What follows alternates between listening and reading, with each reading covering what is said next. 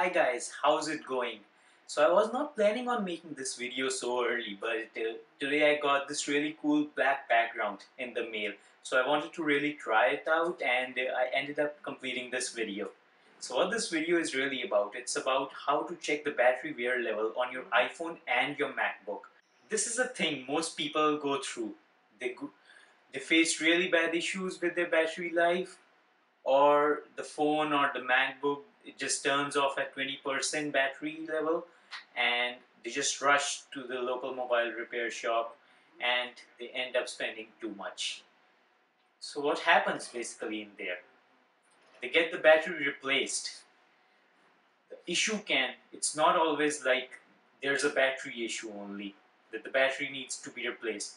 Sometimes issues are like there is a software issue or a minor hardware issue that can be easily fixed without replacing the whole battery.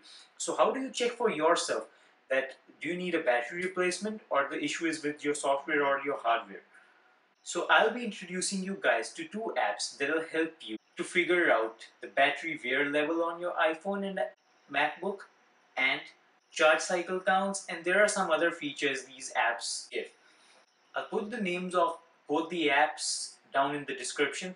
Apps are totally free. One is available on the Apple App Store and the other is available totally free on the developer's website. It works with the OS X. And one more thing, if money is really falling out of your pockets, I would suggest, please, it takes a lot of time to make an app and a lot of effort. So please go to the developer's website when you are downloading it. Just hit the little donation button and donate some money. Let's get into it and see how these apps work. So here I got my iPhone 4 and in the App Store just go and search battery life and it'll be the first result only. Just go and download it. So this app only works with iOS 7 Plus. So here I got my iPhone 7 Plus. I bought it back in October in 2016, so it wouldn't be having any battery wear levels because I took great care of it.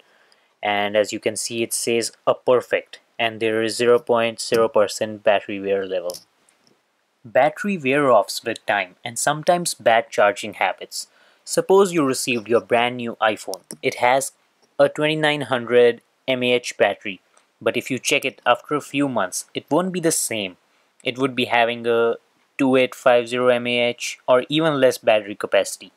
So when this number keeps going down, means your battery is wearing out little by little. So now before we get into it, I'll explain what design capacity and full charge capacity means.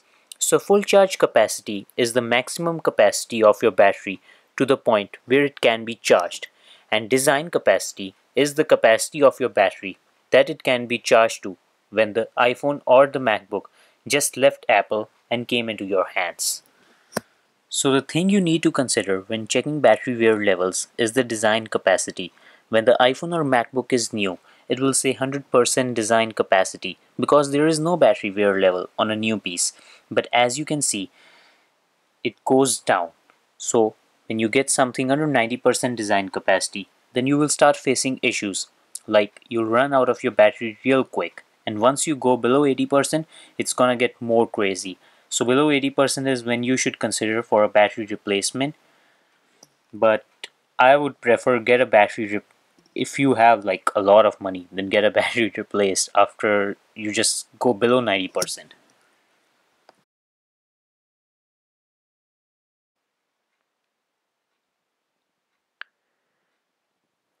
So in the battery details, it gives all the details about your battery, and as you can see in the current capacity it says 2900 mAh because it has no wear levels, so nothing has changed. The design capacity and the current capacity are both the same.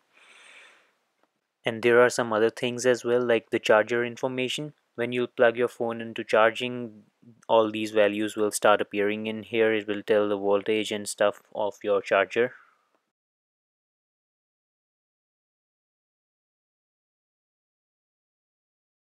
The most amazing thing about this app is its hardware test feature. In this you can get a real-time test for your iPhone's hardware. I personally like its hardware test feature because it has helped me out a lot. Because whenever I have to go and buy a used iPhone, I can just simply download the app on that iPhone and check all of its hardware. Now, the best one is the screen test because it tells you where the dead pixels are located. For me, it's the dead pixel shows up when it's a white screen, and it's a very tiny dead pixel, and I can basically show off in the video. Now there are some other tests as well for the camera, for the sound, for the mic, and for the auxiliary port, and this one doesn't have an auxiliary port, so leave that out. You can actually check the proximity sensor with this app. I've never seen it before in any app.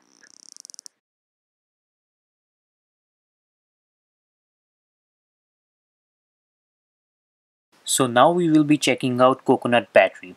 You can download it from the developer's website. So what I like about this app the most is you can actually check the battery wear levels for both your MacBook and your iPhone. This app only works with Mac OS X. So here I got Coconut Battery, and as you can see it's already giving me out all the details of my MacBook Pro's battery. And as you can also see, the design capacity, it's not showing 100%, it's showing around 85% because this MacBook Pro is like 2 years old and it has got like quite a lot of battery wear level.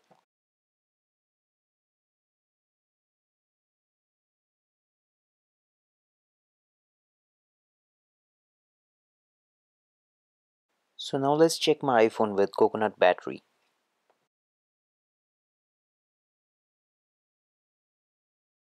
So it would be showing up under iOS device. The thing that I like about this app is cycle count. It actually shows how many times did you charge your device. Where does this thing come in handy now? When you're buying a used iPhone or MacBook and someone says it's like new, then here's the trick. Go plug the device and check cycle counts. And if it's like new, then it should have 0 or 1 charge cycles. And if it's like not that old, then it should have something like below 50.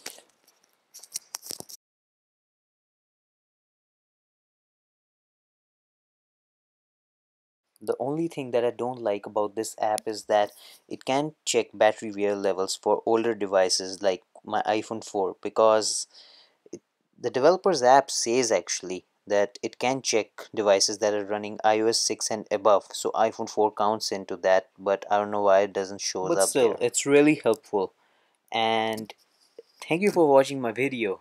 If you really enjoyed watching my video, do subscribe to my channel for more videos like this and stay tuned. There will be more coming.